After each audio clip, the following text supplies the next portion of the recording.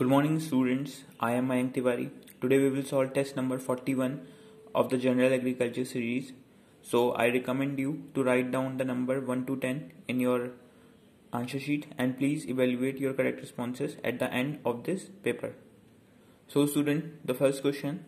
In rice, the opaque areas in translucent endosperm are known as.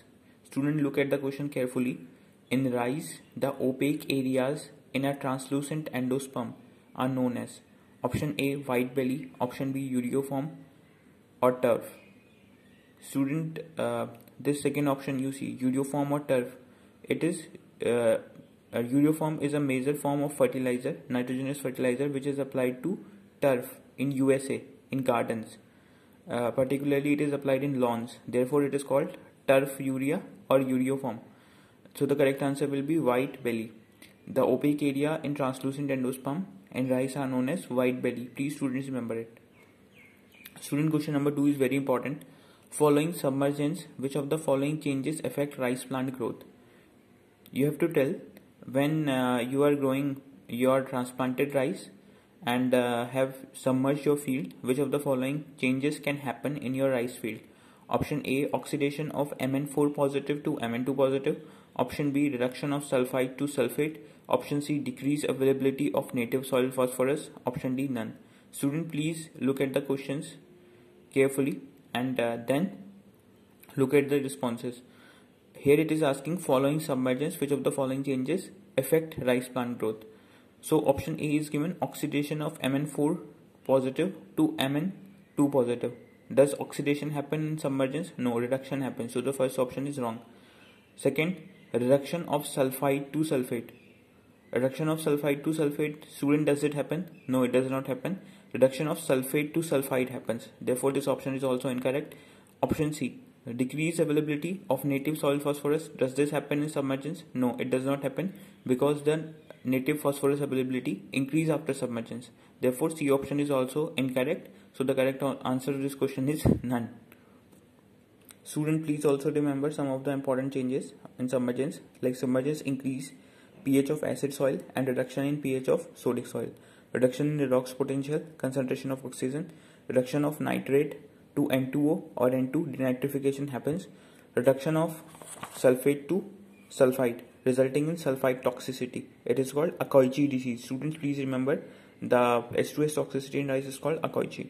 Reduction of Mn4 positive to Mn2 positive and Fe3 positive to Fe2 positive, resulting in manganese and iron toxicity in rice reported from some areas of Odisha. Please students remember it, that reduction of Mn4 positive to Mn2 positive and Fe3 positive to Fe2 positive can lead to their toxicity. Increased availability of native soil phosphorus due to release of occult phosphorus.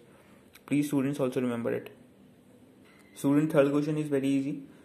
See, depth of transplanting in rice. Option A, 2 to 4 cm. Option B, 5 to 10 cm. So student, what is the depth of transplanting in rice? 2 to 4 cm. Student, question number 4 you see. Leaf color chart consists of dash strips. Actually, they will not give you LCC. They will not give you complete full form. They will give you LCC. So a leaf color chart, you have to see. LCC is also land capability classification. So you have to understand what this is asking. Here it is asking how many strips. So definitely it is leaf color chart. It was invented in your IRRA, Philippines, Manila. So it is asking how many strips does this contain? 6 or 3 to 4. So student, please remember it. This leaf color chart contain 1 to 6 strips. Please also remember this, that if fertilizer nitrogen has to be applied when the color of youngest fully expanded leaf matches number 3 to 4. If the number of leaf color chart is matching 3 or 4 of the leaf, then fertilizer nitrogen has to be applied. Please students remember it. And leaf color chart is made up of high quality plastic material and consists 6 strips of different shades of green, from pale green marked as 1 to dark green marked as 6. Please students remember it. This is very important. Student, question number 5 you see. Soluble contain dash % boron. Option A 11%, option B 17%, option C 15%, option D 20%. So student, how much percentage of boron is present in soluble? Here students, please remember it. Borax contains 11% boron, boric acid contains 17% boron, soluble contains 20% boron, and your colmanite contain 15% boron. Please students remember it. These are very important. Student question number 6 you see. Sikkim primitive is option A primitive maize, option B cowpea. So student, in cowpea some of the varieties you ought to know. In cowpea you have one variety Pusa Savni, second is Swarna, third is Pusa Sampada, Durga Kranti, Kashi Kanchan, Gomti. These are very important varieties of cowpea students. Please remember them. Pusa Savni, Swarna, Pusa Sampada, Durga Kranti, Kashi Kanchan, Gomti. And also remember Lalita and Shubhra variety of cowpea. So student, this Sikkim primitive is primitive maize. Please remember it. Student question number 7 you see. Swine grass is option A Cornopus didymus, option B Panicetum purpureum, option C Commonina bengalensis, option D Dactylusium. So student, what is the correct answer? The correct answer is first C question, option number 8. This Dactylusium. Dactylusium is your makada. It is called in Hindi makada, Dactylusium. Option C you see Panicetum purpureum. It is called elephant grass. Option B you see Commonina bengalensis. It is tropical spiderwort. And swine grass is your Cornopus didymus. It is also called jungli taratej. Please remember it. Or taratej simply Cornopus didymus. Question number 8 you see. Seed rate of barley in rain-fed areas. You have to tell what is the seed rate of barley in rain-fed area condition. Option A 100 kg per hectare. Option B 75 to 80 kg per hectare. Option C 100 to 120 kg per hectare. Option D none.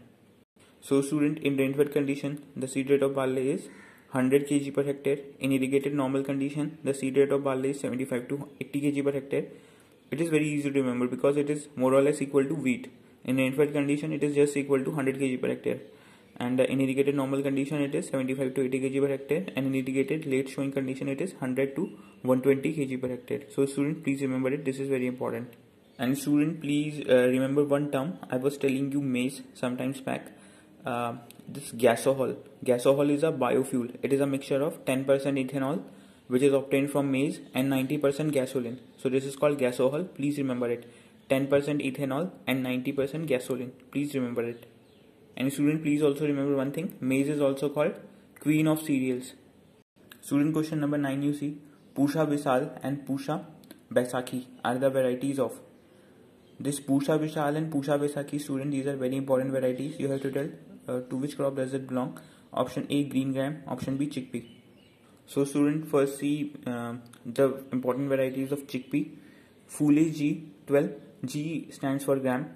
Bharati, Shweta, Vijay, Vardhan, Sadbhavna. Student, this is very important. Vishal, again important variety of chickpea. Samrat is another important variety of chickpea. Surya, Pusa Chamatkar. It is a variety of gram. Please students remember Pusa Chamatkar. It is a variety of gram. Pusa 1003, Kabuli Chana, Surya I told you, Jawahar Grain 16, and Vaibhav, Anubhav, Akash, Asar, Abha. These are important variety of chickpea. This student Aparna, it is also a variety of field pea. So Aparna is also a variety of chickpea. Arpan, Aruna, and this Sangam, Pusha, Shubhra, Rajas. But student, these varieties Pusha Vishal and Pusha Baisakhi, these are the variety of GREENGRAM or Moong. Please remember them. Actually, do not remember all the varieties which you find very important, or if you see the previous year papers, what kind of varieties has been asked repeatedly from which crop, only focus on that. Question number 10 students you see. Helicod bean, snap bean, navy bean or common bean is Lathyrus sativus or French bean. See the question carefully. Helicod bean, snap bean, navy bean or common bean. It is students French bean. So that's all for today students. I hope this will be useful to you. If you want video on any specific topic or some of your exam is approaching, please let me know. I will try to include those topics in my videos, as these videos are dedicated to you only. So if any complaint with regard to any content of the video or any confusion in the answers given, please let me know. We can discuss. So that's all for today students. Thank you.